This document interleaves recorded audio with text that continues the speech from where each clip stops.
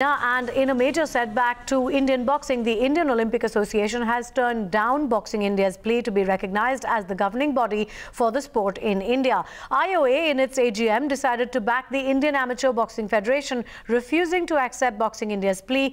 Boxing India has been recognized as the governing body by the International Boxing Association. Executive Committee unanimously agreed that the body for boxing in India and the body that will be recognized by the Indian Olympic Association will be the IABF. IBA, which has recognized Boxing India and their elections. Neither did Government of India nor did IOA send an observer for the elections. We already have a recognized national federation for boxing in India, and that is the IABF. In between, when there were disputes, the IOA constituted an ad hoc committee. Now, subsequently,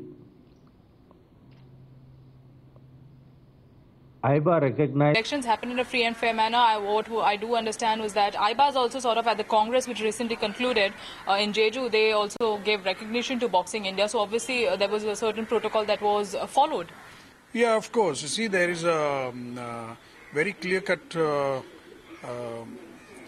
I would say, regulation in both IOA and IOC that whenever there is a dispute, the verdict given by the parent organization of that sport is considered to be final. So the world body had sent their representative to oversee all the election procedure.